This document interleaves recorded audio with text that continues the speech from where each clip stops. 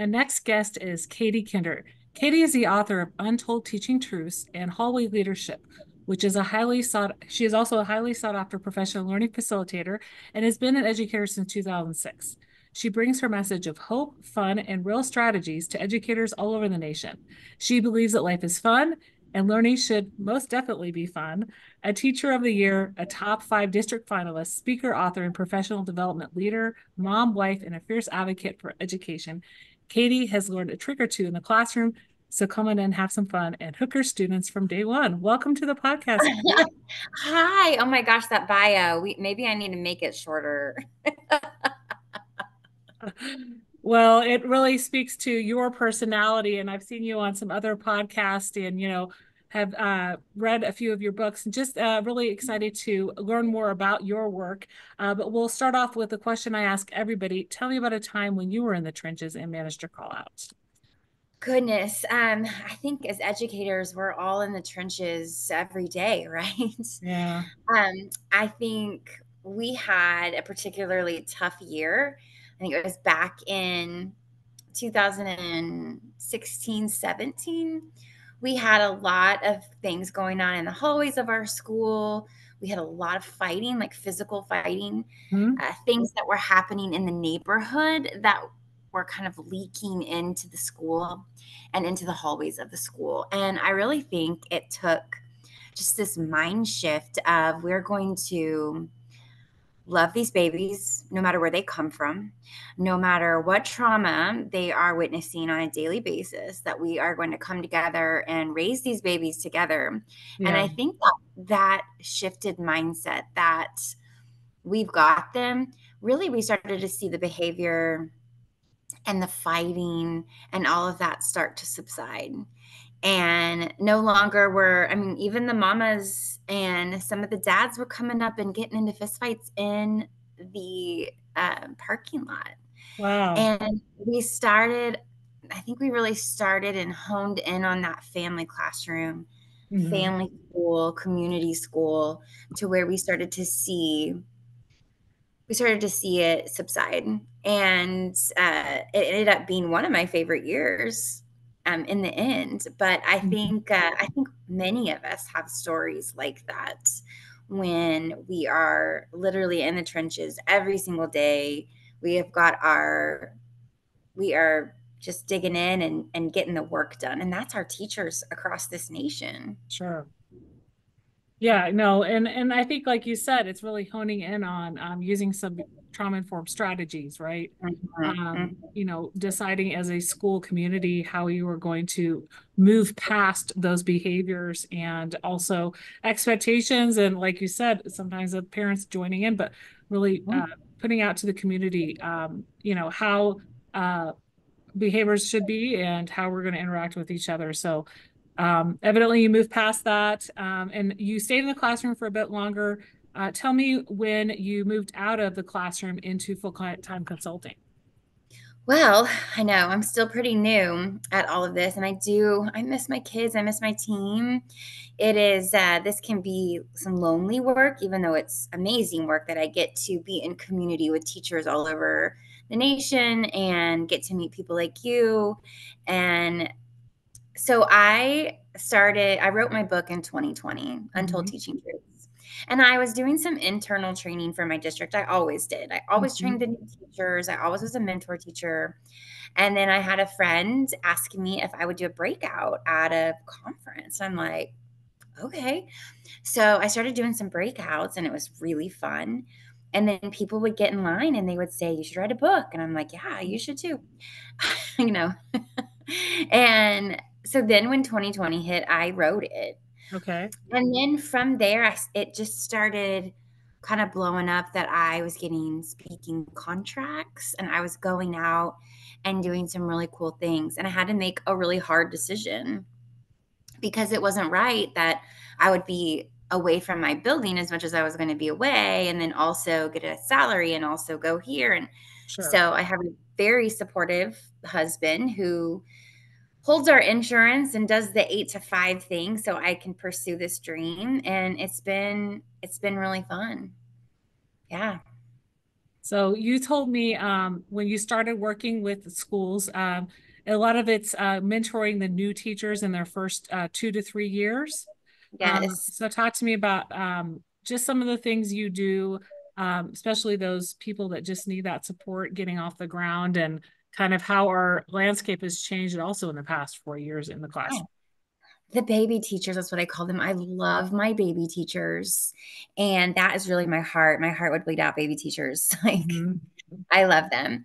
And I know that it's not sustainable if Sure. we can't keep them. And we are losing them at a crazy rate. Like I think it's 60% post pandemic we lose in the first 5 years. So Yeah.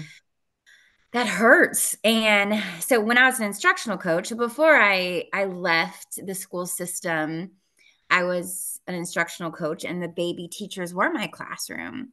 And I also had two model classrooms where the baby teachers could come in, any teacher could come in and Hmm. watch me teach. And then I could spend the day teaching their class. And I really think it gave me a lot of like street cred Hmm. because I really was in the trenches with them.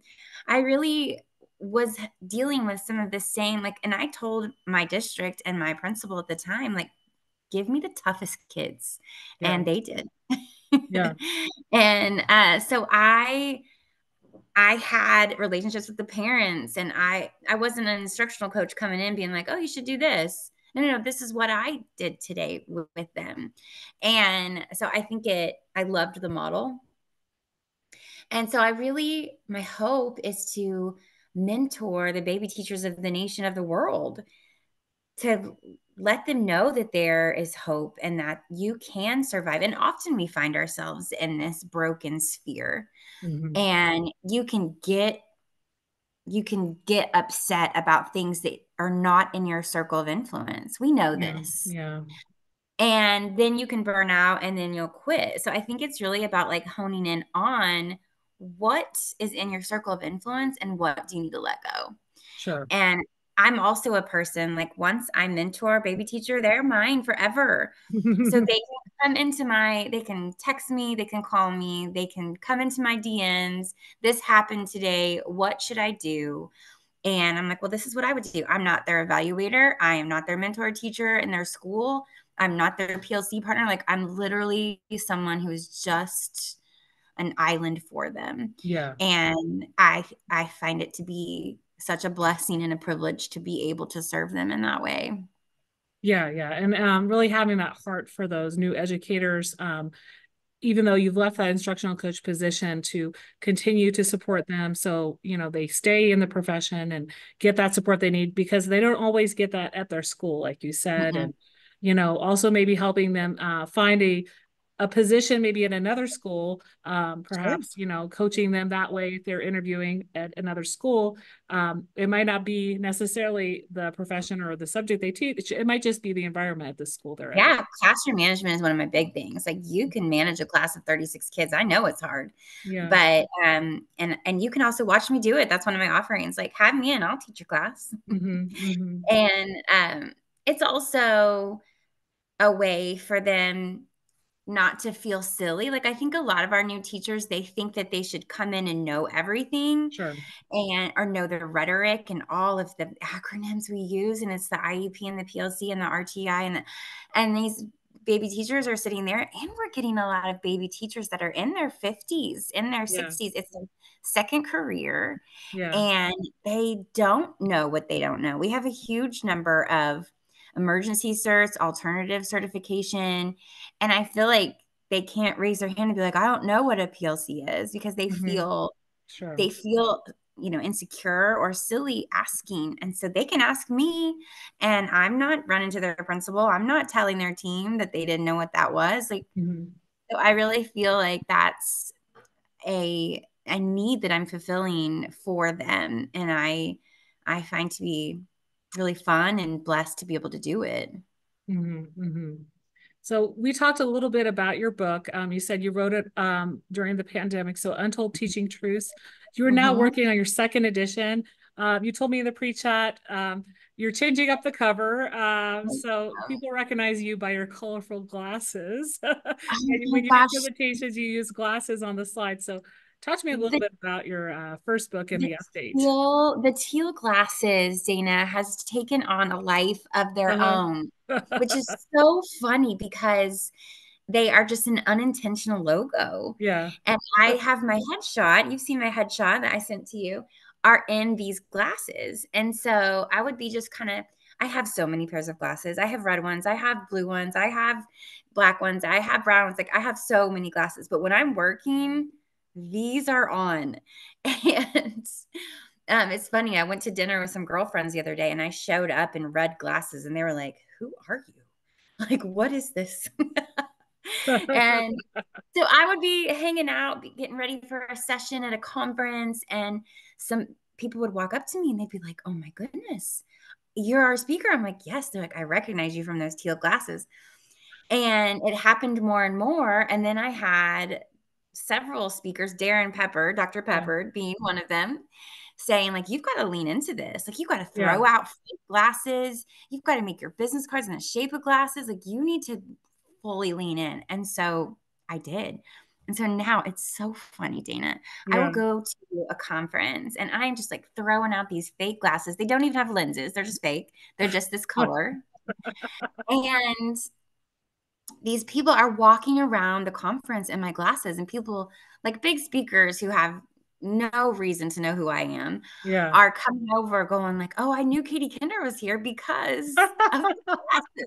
All these people are just like sporting the glasses, and Sure. it's been really fun. And I actually just got a shipment today of 600 glasses. Yeah, because I have a district who I'm contracting with in the next school year. I'm doing their kickoff and then I'm embedding with their baby teachers, which is going to be so fun Hmm. once a month.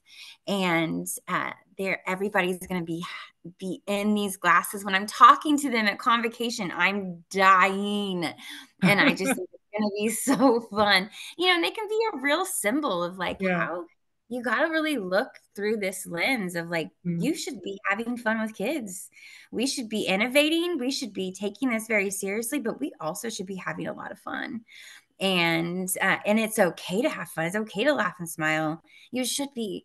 And I think we get bogged down with test scores and this and data, Yeah. and we can really have some really meaningful learning wrapped around curriculum that is fun for kids. Hmm. Hmm. Yeah. Yeah. That's really funny how that came about, like totally unintentionally with the glasses, right? But now, like, you're giving away those fake glasses at your PD events and all that. So, what can people expect in your updated version of Untold Teaching Truths? I've How got has that some new changed? Yeah, well, I've just got some new stories. I updated some of the content. I added some things at the end. And so the glasses are on the cover now. Okay. And my favorite color is blue. And every single classroom I ever taught in, I painted a blue wall Mhm. because I'm big into brain-based classrooms and what colors kids should see to feel calm and that kind of thing. And so then I named my company the Blue Wall, and Okay. then my cover was blue, and now I added it's going to be black, and I've added the bright teal glasses, and there's just additional content as well, additional poetry from students, additional stories that I felt like needed to be included as well. Hmm. Hmm. And your second book is Hallway Leadership. So, you told me Yes, that's more directed towards leaders, it but how is. they can be servant leaders as well. Absolutely. So it really is that, like, if you are not a visible leader in your school, and like, that's really all of us, every Yeah. single adult that walks the halls of our schools is a leader. Hmm. And we're leading kids, we're leading adults, we're leading by example. And so we cannot lead from our desk in a Yeah. office. We cannot lead from by doing that. Like, we have to be in the hallways. And so actually a friend of mine was on a podcast and said, I want to be a hallway leader. And then the very next week I was on the same podcast and he dropped that hallway leader word. And I was like, "Oh my goodness, that should be a book." And he was like, "Katie Kinder, you should make that happen." I'm like, "Okay." So it's a collaboration of Yeah. some of the best in the business. There's Hmm. probably, I think we've got 10 people on the book that have chapters, and just how they serve and how you don't have to feel alone. If you're a principal, assistant principal, superintendent, instructional coach, sometimes it can be lonely if you're the only one. And so I think it's also be in community with us. This is how we deal with hard situations. And this is how you can too. And all of our information is in there. Like, we want to be in community with you. And it's really, we're really proud of it. It's really, it's a great book. Hmm. Hmm. So you talked a little bit about you got the shipment of glasses because you're going to do a kickoff for a district, and you wanted to let listeners know that you can provide those kickoffs and that you can travel out of state. Talk to me about a few of the keynotes that tend to be pretty popular around the early fall. Sure. Well, I think creating experiences for our kids that will last a lifetime. I think Hmm. that's really important. Hmm. And so I really lean into that in my keynote. Getting up every single day and doing what is relentlessly right for kids, Hmm. and that's not always easy. Yeah. And that means you're not just letting them play Fortnite on their cell phone while they sit in the back of your class because that makes them happy. No, no, no. Yeah. If we have high expectations for our kids and we expect them to do great things, we're also going to have fun. I just think that we have to all have that mindset of, I'm going to do what is relentlessly right for the Hmm. kids that come into my classroom. And so my keynote is based on that. And then I do the brain-based classroom. I Hmm. also have a family classroom, how you establish this type of family atmosphere in which kids belong. They walk in, they are safe, and you just have each other's backs. And yeah, so I've explored all of that. Classroom management is huge. I've done big classroom management workshops for all the new teachers in the districts. Hmm. And I also customize. Like, let's say you need a PLC training, or you need leadership training, or you need something else. I am happy to bring the fun and the engagement and meaningful learning to you. Yeah, yeah. So definitely for listeners who might be planning their PD for next school year, reach out to Katie. You have Yes. several offerings, and like you said, it's kind of based on things that you've experienced throughout Mhm. your teaching career. So um, we've had a great conversation today around your books, your brand, some of your PD offerings. Out of everything we've talked about, what would you like listeners to remember? Gosh, I want them to remember that we get this one messy, beautiful life. We get one. Yeah. And so we might as well just like drop that mic figuratively and literally every day and go hard for kids, go hard for your coworkers, Yeah. do the things that you know are best for kids. Because again, like, this life, we get one. And so it's too precious to be sitting behind our desk and barking at kids. We should be making meaningful and fun, innovative learning. Hmm. Hmm. Yeah, just like you and your personality is. So where can people connect with you and find you online? Goodness, please slide into my DMs. You can find me, katiekinder.com. You can come into my Instagram at Untold Teaching Truth. I'm on Twitter/X at KatieKinder1. And it sounds so silly to say it, Dana, but I'm going to say it. I'm Googleable. Google me. Yeah. And come get a pair of glasses at my next session. And I would love to love on all of the teachers everywhere. Well, it's been great having you on the Out of the Trenches podcast today. Thank you Thanks so for much. having me. It was fun.